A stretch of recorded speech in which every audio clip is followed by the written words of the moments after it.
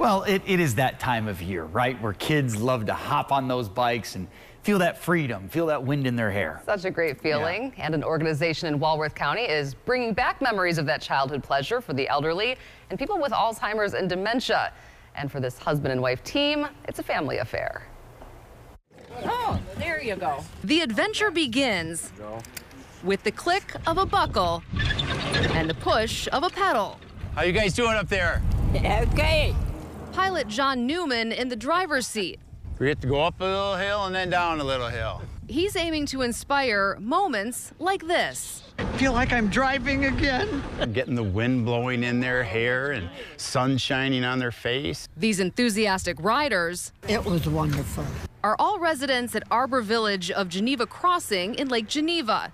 Eric Russo Well, this is our third year. and his wife, Bernadette, Sometimes I turn very quickly and wipe the tears. bring these bikes here through their chapter of cycling without age. First year, we gave about 400 rides.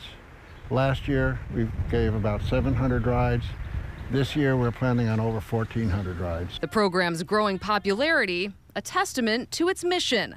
Getting the people out of the isolation, breaking the boredom for them, makes just such a huge difference. The Russos have been married 57 years. This just gives me something to keep me out of Bernadette's hair. Joking aside, it's a personal project for the couple, who cared for Bernadette's father, who had Alzheimer's. She says the rides have big results. First of all, it gives them back their memory. How do you like it so far? And that's what Newman sees. You just sit and talk with them and you learn their story. You share a little bit of your story with them. A simple way to keep life moving, Oh, it's beautiful. Well, one ride at a time. And this is just a slow way of saying thank you for everything you've ever done. Glad you enjoyed it. You're welcome.